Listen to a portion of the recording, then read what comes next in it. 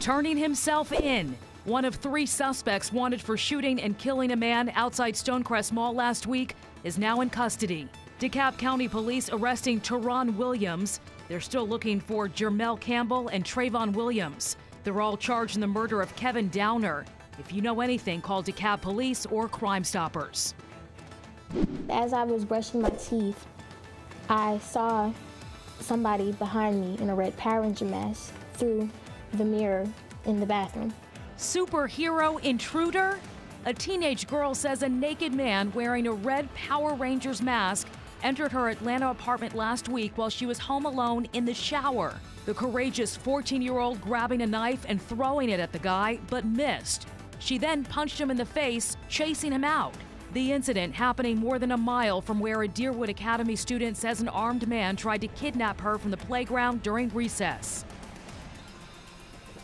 I'm Tracy Potts in Washington, where Turkey has now launched airstrikes on Syria as promised after the U.S. pulled out.